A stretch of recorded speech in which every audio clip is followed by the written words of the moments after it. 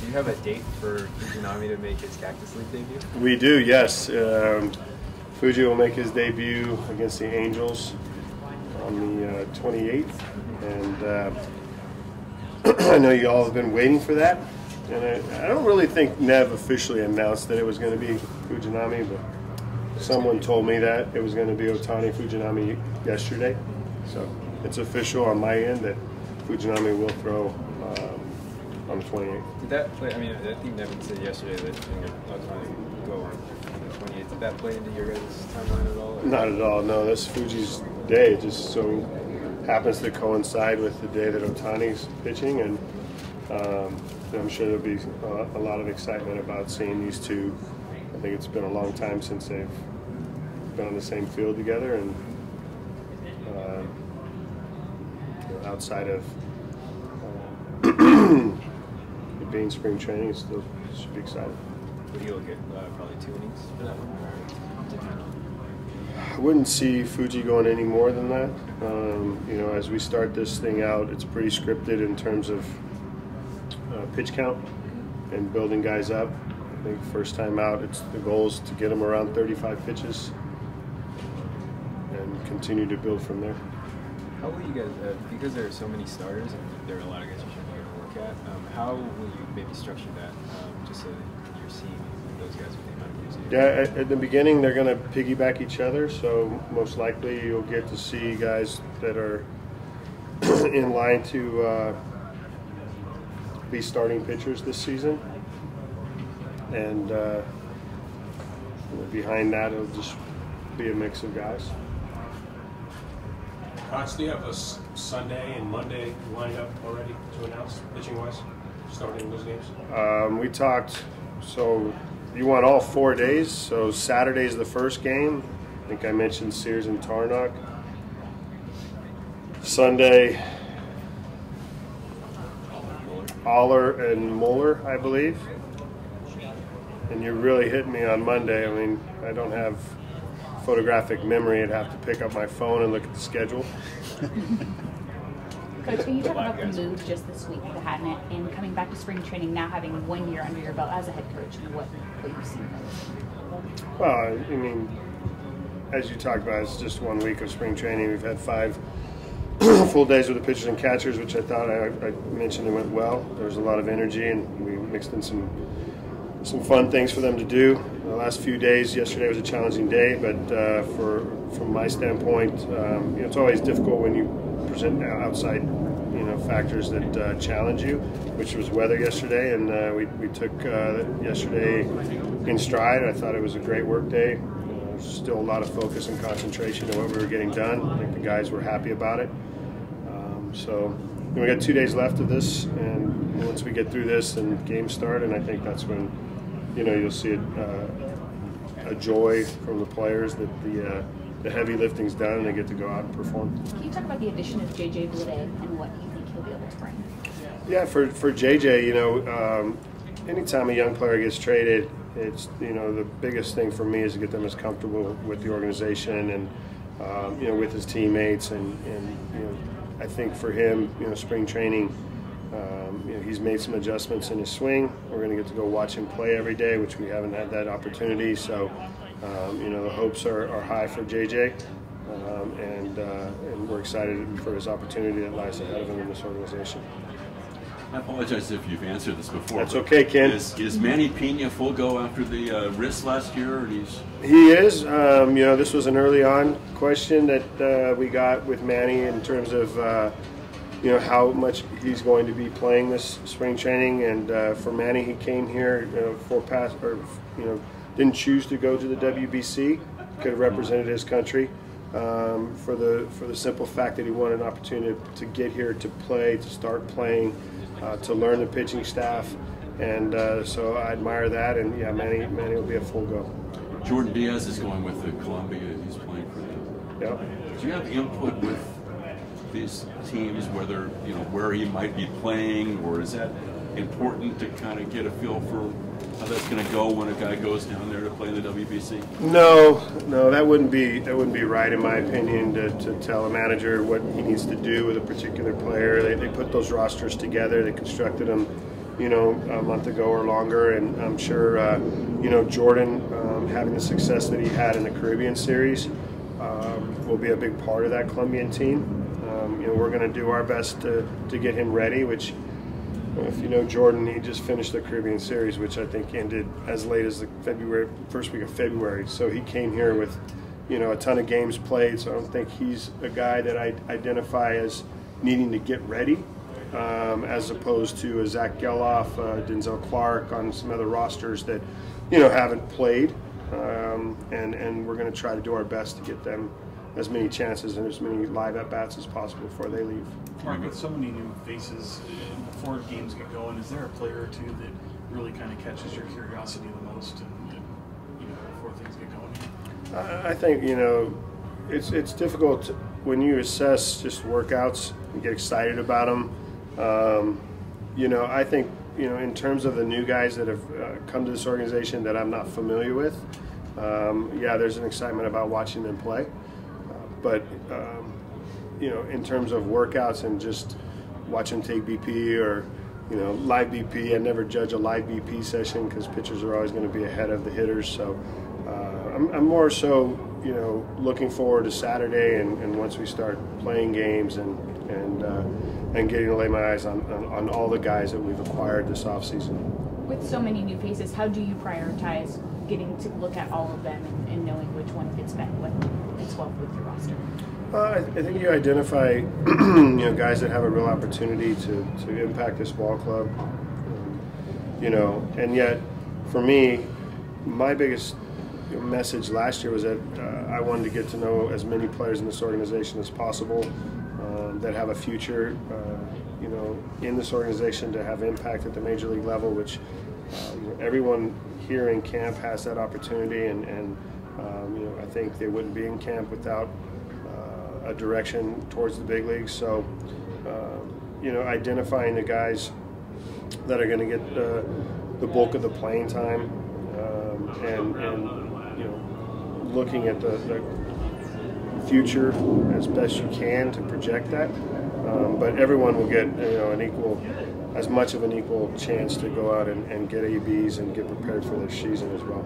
A seasoned player or seasoned on the Athletics, Tony Campbell, just what does he mean to this organization, what he's brought also back to the community? Yeah, Tony's great. Tony plays with this energy and life and enthusiasm for the game. He truly cares about his teammates. Last year, Tony's start to the season, I think, was Tony putting a lot of pressure on himself to be that guy, and he finally recognized, I think, at the second half that you just need to be Tony, and that's good enough. And so, impressed with the way Tony finished his year, and looking forward to him starting this year and bringing that leadership presence to this club. Like you said, he's been here.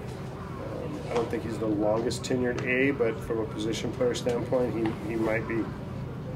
Speaking of the city of Oakland, I know you probably have asked this before, or have been asked before, but what makes just being in Oakland so special, maybe versus going to another city? Yeah, Oakland is a city that we've established our heritage in, and I think the identifiable theme is that we're grinders, that we go out and compete regardless of the circumstance. That the city and the fan support is loyal, regardless of the numbers in the stands. Townie always tells me that the webcast that he does, he hit 1 million followers. So, the history of this organization, the legacy that's been left by the guys in front of us, it's our job to continue that forward, and we're all proud, to be Oakland Athletics. Do you have a rough idea of how much shortstop Lemus Diaz will play? Yeah, I think Lemus will play shortstop. We're going to get him there in spring. He hasn't played a ton of games there. Obviously, that's due to the players on the roster in Houston. Carlos Correa and the young kid Pena. But for us, getting in there, getting in a third, getting in a second, those are all priority positions. Probably limit the outfield exposure, but and then assessing how we look into our roster and where he'll get the most playing time is going to be something we continually look at as spring goes on. For initially, would you be like maybe split between three infield spots, or is that's the goal, I think, Matt, is to get him enough time at each position so when he gets into the season that he's had that exposure and feels comfortable. Yesterday when you said that the All-Our Live MVP the other day was the best that he's looked here, do you mean since he got here, like games? He looked, I think he looked just relaxed. He looks more relaxed. And as I talked about this a lot, guys that come into new organizations try to obviously make a big impression. There's a lot of anxiety about, trying to fit in and performance. Aller did have games last year where he flashed, really, really good stuff, command and life to the fastball, and he just struggled with consistency. And yesterday, the day before in his live BP, he looked consistent with everything. Mark, does the makeup of the team change maybe the way you might have had expectations on someone like Tyler Soderstrom and just some of the things that lie ahead for him this season? Well, Tyler's a young player, and he hasn't played really consistently above AA. He got some exposure to AA at the end of the season. He got a few games at AAA. So, he's on the right path, and, his progress is continuing to move him forward at each level. I think it's been great to see him mature, not just physically, but mentally as well. And I think Tyler's in a great spot right now. He's on the right track, and we look forward to his future in this organization for sure. We've only seen catch out here so far. Yeah, the majority of Tyler's work will be behind the plate in spring training here. He has played first base and feels really comfortable. I think Bobby Crosby, has mentioned that he's an average or above average first baseman. So, at this point right now, I want to see him behind the plate here in camp, and there'll be if there is an opportunity to put him at first, it would be very limited. Trevor May is an experienced pitcher who brings winning for both Minnesota and New York. How important is he with two young catchers and a young pitching staff as well to help get them back to winning ways? Yeah, I think for the young pitching staff, and when you mention winning ways, I think you want to say, educating them on just how to be successful at the major league level, which we've had guys in that bullpen that have been that before. Trevor's coming here, as you talked about, with 8 years of experience under his belt. Obviously, being a part of the Mets club last year, there's history in his career of winning. And all those factors are really important, and we will lean on him for that guidance and that leadership. Trevor, for us, as you talked about, I think will be great for these young guys, and they just need to utilize it as well. Talked to Kyle Muller a little bit, says he feels really good, but he also said he really likes the dynamic of having a lot of younger guys that are all still trying to kind of cut their teeth early in their careers, if you will. Is that something you like about this club as well, the dynamic there? You sort of notice that? I think with young guys, yes, it's more comfortable for them to be surrounded by peers of the same age or the same experience level. And if you can find a few guys that come through the system together, if you think back, Mulder, Hudson, Zito, young guys, there is something about a group of guys coming in together and feeding off one another and competing against one another to be the best or to be the ace. And we have some names and some guys that you could see assimilating to each other and taking that situation they're in and rising in that way. That would be great.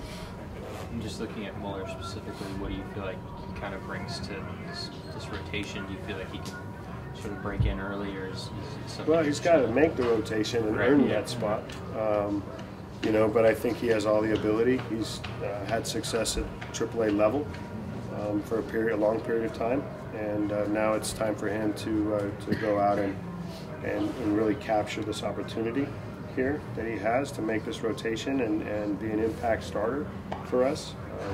You know, he's like I said, he's got all the tools, and now it's about going out and performing and getting outs at the major league level. Right. Thanks, Coach.